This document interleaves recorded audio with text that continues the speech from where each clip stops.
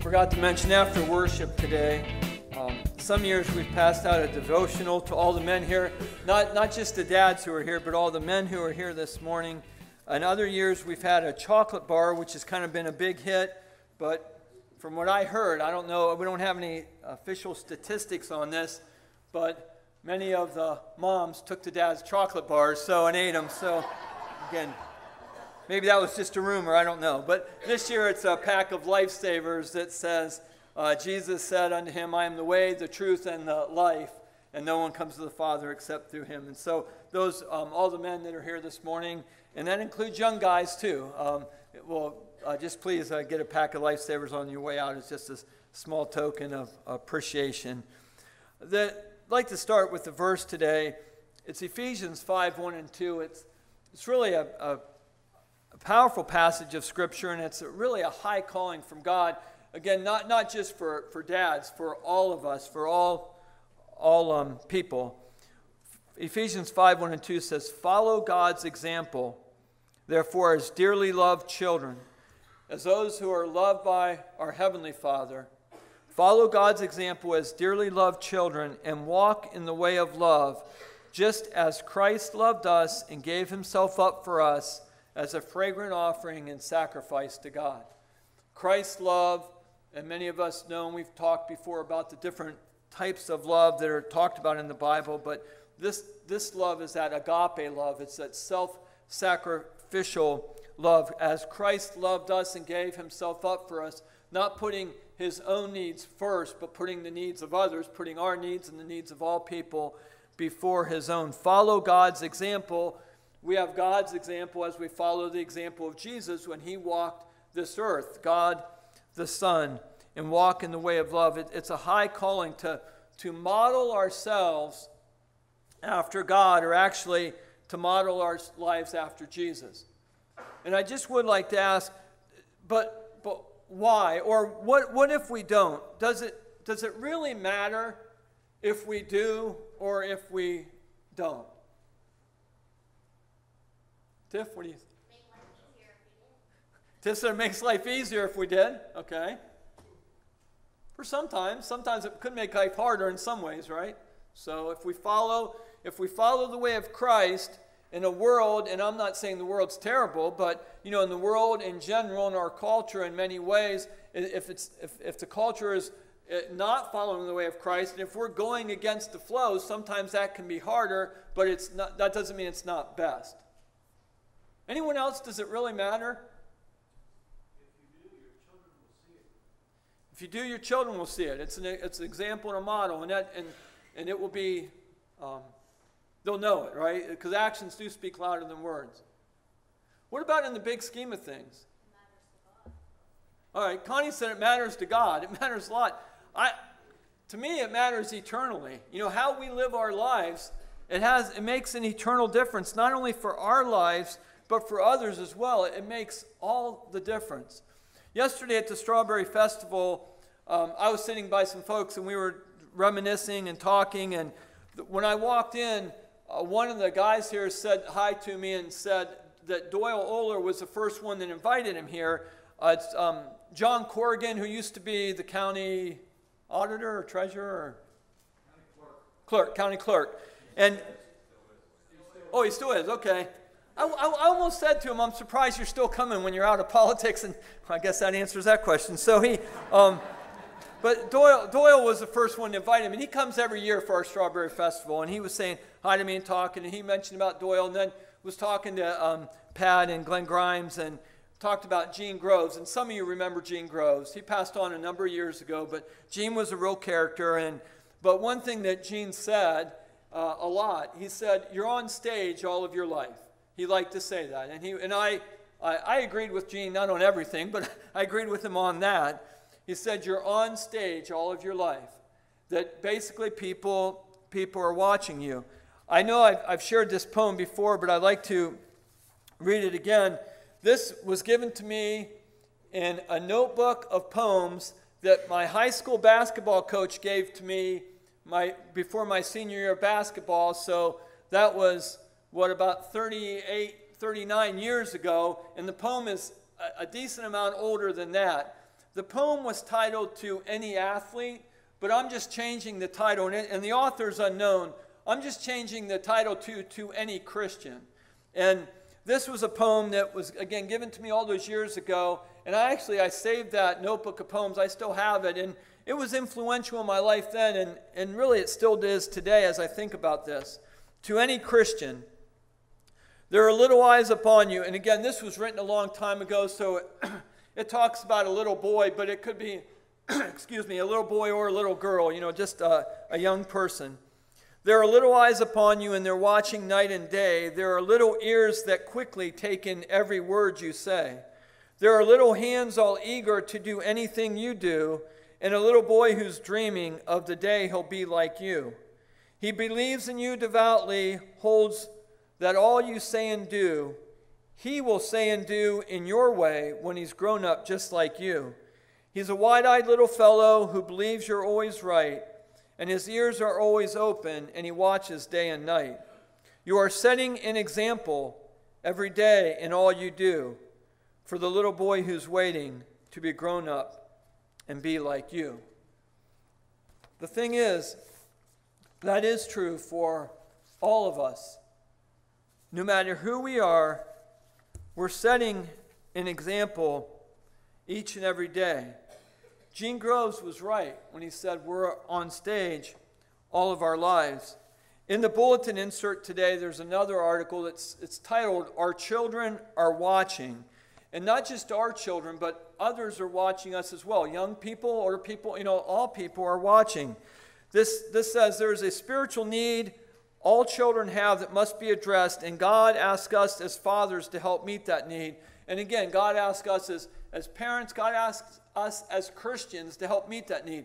As Stephen just said about, our church family has been his village to help him grow up in his faith. And that's what this article is saying. There's a spiritual need all children have that must be addressed, and God asks us to help meet that need. All fathers or all Christians are teachers.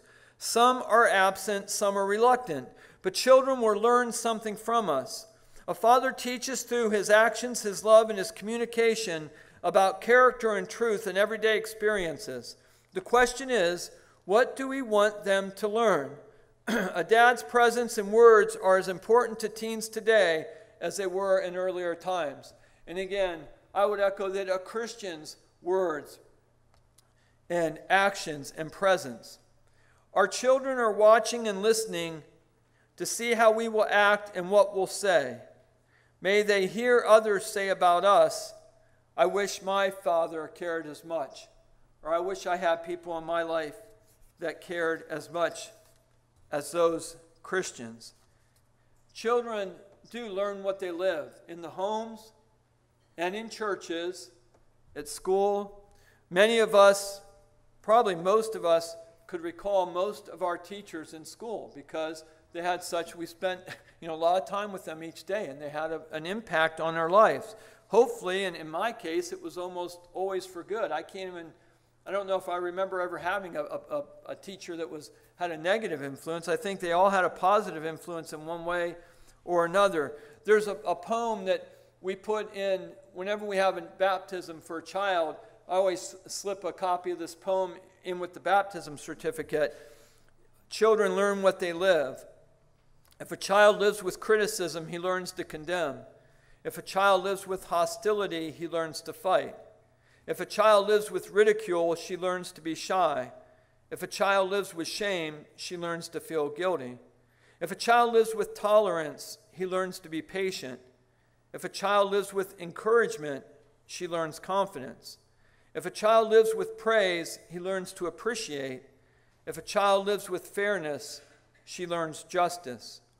If a child lives with security, she learns to have faith. If a child lives with approval, he learns to like himself. If a child lives with acceptance and friendship, she learns to find love in the world. I know these words I'm saying today are nothing new. I just saw yesterday, I think, a statement that I've heard many times before, and you probably have as well, that as Christians, you are the only Bible that some people will ever read. And we've heard that phrase before, and we've heard all this before, but really to think about it, the scripture says, follow God's example. We are to follow God's example and then be an example for children, for young people, really for all others. In Ephesians 5, that passage goes on, be very careful then how you live, not as unwise, but as wise, making the most of every opportunity, because the days are evil. Therefore, do not be foolish, but understand what the Lord's will is. Be very careful how you live. God, our Heavenly Father, is the perfect Heavenly Father, and we all know that some of us have had, good relationships with our Father, a good example, and just loving and caring, and some still do, and some fathers who have passed on. Others have had maybe, so-so relationship, and others it's been strained, or even in some cases, I'm guessing, just because it's so prevalent in our society, that there are some here who had, had maybe an abusive father and had to deal with that. And it makes it hard sometimes. It makes it hard when we think about God as our Heavenly Father. But if we can all truly know that God is the perfect Heavenly Father. If you did not have an ideal situation, know that God is that ideal Father, that ideal Heavenly Father. I was talking, an example that came to me several weeks ago, I guess, just thinking about things, and in my opinion, that God, I believe with all my heart that the Bible is God's Word, and that the Bible is true, and it's authoritative for our life. And over the last several months, even longer than that, but especially over the last several months, I've been talking to people about different issues, and basically standing on the truth of God's Word. And I've talked to some people that say basically not really. The Bible's an okay book. It's a good book, and it has some good advice, but it's, it was written a long time ago, and we have to, kind of take it with a grain of salt. And some things apply back then, but, they don't now. And the example that I used, and I said, suppose there was a parent, and since it's Father's Day, I'll just say a dad. Suppose there was a dad, and he was at home with kids, and younger kids, and said to the kids, go outside and have fun. Put your phones down and quit doing your thumbs and go outside and have fun. So the kids go outside, and he looks out the window a few minutes later, and they're playing in the street. And he goes out and gets them and said, you can't play in the street, just have fun. Goes back in the house, a few minutes later, looks out the window, they're back playing in the street again. And he goes out to the street, and he goes out and gets them and says, I told you can't play in the street. How do you think the kids would respond? What's that? Opal said they might be angry because if they want to play there, they want to play there. That could happen. What if the kids responded and said, no, you said to have fun, and this is how we're having fun? No, and the dad would say, what? I said to have fun, but I said you can't play in the street because why? It may be fun for a while, but as the one song says, it was fun while it lasted, but it ain't no fun no more. If a car comes along, that's not much fun. That's what I've heard that a lot lately about a lot of things. People, to me, they say, well, God says to love all people. Love God and love others. Absolutely. God calls us to love God and love others. But then, underneath that, to qualify and to clarify that, God gives us other commandments. God gives us other rules. He gives us other, commands. Jesus says to love Him is to follow those commands. Why? Because God wants what's best for us. God loves all people. God knows what's best for us, and God wants what's best for us. And I've been, I guess you could say, arguing or debating with some friends that are actually, my friends, and they'll say, no, just love God and love others. Like Opal said, they want to play in the street, so they're going to play in the street, even though God said not to do it. God knows what's best for us. Be very careful then how we live our lives. according to God's word, according to God's truth. God knows and wants what's best for us, and He knows, and because of His love for us, not as unwise but as wise, making the most of every opportunity, because the days are evil. Therefore, do not be foolish, but understand what the Lord's will is. We all have an opportunity.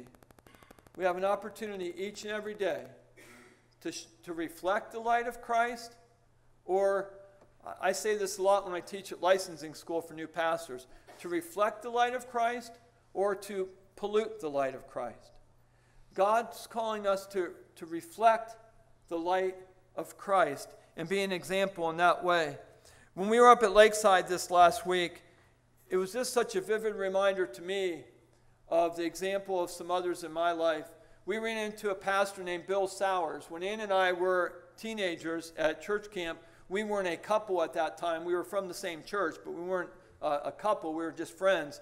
Bill Sowers had a big impact on both of our lives. And then when we got together as a couple and we were, boyfriend and girlfriend, and Bill Sowers just had such a positive example on our lives. We just saw him this week. That was 40 years ago. That's hard to imagine. You think back and it was almost 40 years ago, and just, how you guys doing? And he calls her Angie. Angie, how you doing? And because that's, again, she wasn't Ann then. She was Angie back then. But it just, the example of his life. Another pastor that I look up to greatly, his name's Dave Scavuzzo. And I ran into him up there, and he, asked how I was doing, and I said, okay. And he talked about, because I was part of the process of being elected as a delegate and going through all that stuff. And he said to me, he put his arm on my shoulder, and he said, Clint, don't let him steal your heart. And I thought that was good advice. And I thought, but just the impact. And, it was, and I'm not going to go into it, but the way these elections go, I was just short the whole time. I was kind of like the leading candidate from a more conservative side, and then the other side, they had their list, and they had more people voting, so I would always be right under the level to get elected. So my name kept being read like just missing it, and then someone's elected, and then their list moved up, and people would come up to me that don't even like me, I don't think, or completely on the other side, like, are you doing okay? I said, I'm fine, it's all right, it's all good. But the one thing that was really neat, how God worked through that, a lot of local pastors from our conference know me from teaching at licensing school all these years for new pastors, and so many of them came up to me and said, thank you for your willingness to do that. Even though, you're not being elected, thank you for your willingness. It gives us encouragement, and it gives us hope. And it was just a reminder to me, again, of the witness, and that we all have the example and the opportunity that we have every day to reflect the light of Christ. I'd just like to conclude with, when we were up at Lakeside, it was nice to have our family up with us, and Dave and Allie were there with the twins, and every morning they got up and they cried a lot, and they're really good babies, but they just cried a lot. And the house we stay in is like 100 years old, and it's got real thin wood walls, so, wakes everybody up, and it was kind of like rude of the twins, because they weren't even thinking about the rest of us. They just got up and they cried. They were just selfish. They wanted to eat and have their bottle in the morning, and so they woke all the rest of us up. And it's like, again, it was kind of rude, don't you think? I mean, because it was self-centered. That's how they're made, right? I mean, that's how they survive. Babies are selfish. They're self-centered because that's how parents know when to feed them, know when they're hungry and when they need changed and all that. That's okay for babies. But as Christians, as followers of Jesus, it's not to be self-centered, but to be Christ-centered and to be other-centered. The question I'd just like to leave you with today is, how are you using, or we could say investing, how are you using or investing your influence in the lives of others? Children, adults, co-workers, family members, friends, neighbors, strangers that we run into. We are all called as followers of Jesus to walk through with the power of the Holy Spirit in the footsteps of Jesus. Do not let anyone look down on you. This is from 1 Timothy. Do not let anyone look down on you because you are young, or we could say old or rich or poor or male or female, married or single, or whatever other categories we have. Do not let anyone look down on you because you are young, but set an example for the believers in speech, in conduct, in love, in faith, and in purity. Be diligent in these matters. Give yourselves wholly to them so that everyone may see your progress. Watch your life and doctrine closely. The way you live, what you believe, the things you say, our attitudes. Watch your life and doctrine closely. Persevere in them, because if you do, you will save both yourself and your hearers. It does make an eternal difference. Will you pray with me? Lord, help us through your power, through your strength, through your word, to walk in the footsteps of Jesus day by day. Help us to love. Help us to put others first. Help us to seek first your kingdom and your righteousness, so that the light of Christ would shine through us, be reflected in us, that many others would come to know you as their perfect, loving Heavenly Father as well. We pray this in Jesus' name. Amen.